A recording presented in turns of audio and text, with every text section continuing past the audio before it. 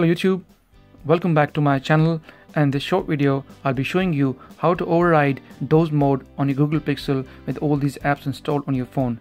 Now this question has been asked quite a few times on my social media and also on YouTube that Jay, often our phone goes into deep sleep mode or Doze mode and we don't get to see our notifications, and they come across only when they pick the phone up or when they activate the phone.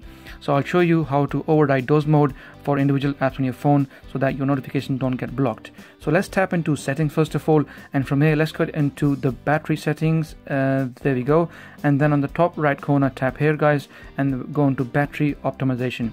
Now here you can see all those apps which are not optimized are listed here. Now if you tap here you'll see all apps options.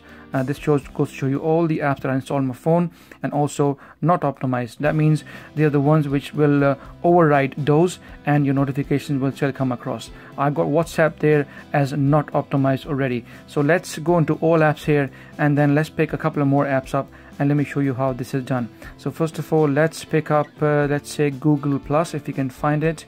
There we go. So Google Plus here, once you tap on Google Plus, it shows you recommended for better battery life. Obviously when you optimize it, that means that Doze is optimizing all the notifications and the app, so any notification that come across will be blocked once the phone is in Doze mode. But if you tap on don't optimize, what that means is that Doze will get overridden and the notification will come across. Obviously that will drain your battery, like I say, may drain your battery more quickly because obviously the app will be running at the back end. So once you tap on done, there we go, and let's pick another one up, say Instagram for instance, and also tap on don't optimize and then press done. Now once you go up there and tap on not optimized, then all these apps which are not optimized will come up in this list. So you can see here Google Plus, Instagram and WhatsApp are the apps which are not optimized. That means Doze will not work on them. Even if the phone goes into deep sleep mode, the notifications for these apps will come across once your message is sent by the user on the other end, like on Instagram or WhatsApp or Google Plus. But mind you, by you keeping these apps up and not optimizing means that phone might not go into Doze mode as well. So please keep that in mind. However, in my general experience, keeping a few apps on not optimized doesn't drain the battery as much because the Pixel has got a very good battery life, and so far it hasn't been a problem for me, to be honest.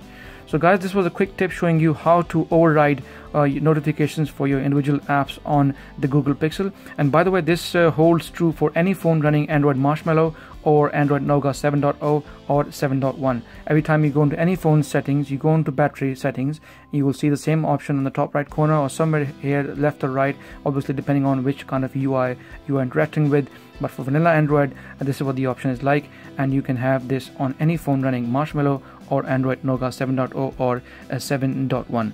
So guys, if you got any questions, please feel free to ask me in the comment section, and if you please like my video, do give it a thumbs up, I appreciate that, and please subscribe to my channel as it helps, and I shall see you in the next video.